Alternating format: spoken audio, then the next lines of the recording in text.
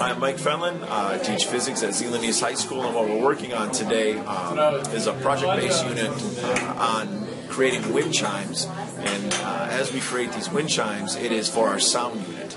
So in place of taking notes and doing everyday, whether it be conceptual development pages or homework, we're actually designing something that we can use and sell. And then we're going to take those proceeds and give them to a particular group or a foundation or charity or something like that. So what the kids are doing is they're taking a piece of pipe, and some kids even, kind of cool, they're getting a little bit crazy using bats and things like that, which is neat. But they're going to take this pipe and they're going to cut it to different lengths, and as they're cutting it to different lengths, there's a formula they use. They can prove mathematically what the frequencies are, what the sound's going to be, what the tune's going to be, what the note's going to be, what the octaves are going to be. Okay, right now we've already cut our pipes to length, and right now I'm just using our 2/9 rule that we found where we are going to tie the string to it. So right now I'm just finding out where that's going to be on each pipe.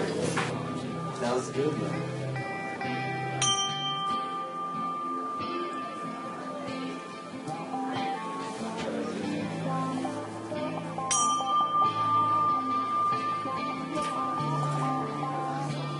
And then from there, what we're going to do is create that wind chime by putting them all together, and I'm letting them become creative with it, artistic with it, and developing something that's their own and unique.